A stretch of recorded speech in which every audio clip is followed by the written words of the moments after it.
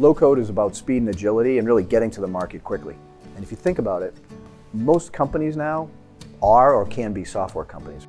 Rather than something taking 2 years to build from scratch, if you have an accelerator which you build on top of OutSystems, now it's 8 weeks.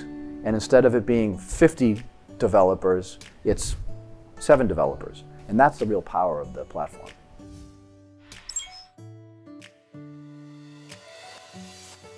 OutSystems is the leader in low-code application development with over 1,000 employees, and we're located in over 50 countries. Lack of speed and agility in legacy companies is crippling innovation around the world. Organizations are struggling to bring those legacy systems into the digital age.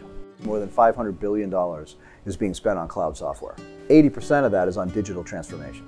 60% of IT budgets are spent on aging legacy systems. Today, the demand for skilled software developers outpaces the supply by 5x. OutSystems' focus is on shrinking what we call lead time to first value, which is how quickly can our customers take advantage of the speed and agility of our low-code platform. We leverage the vertical and industry and geographic expertise of partners like Persistent to really shorten that lead time to first value. And this is where low-code really comes into play, leveraging the power of the OutSystems platform along with the technical capabilities and industry knowledge and expertise of Persistent.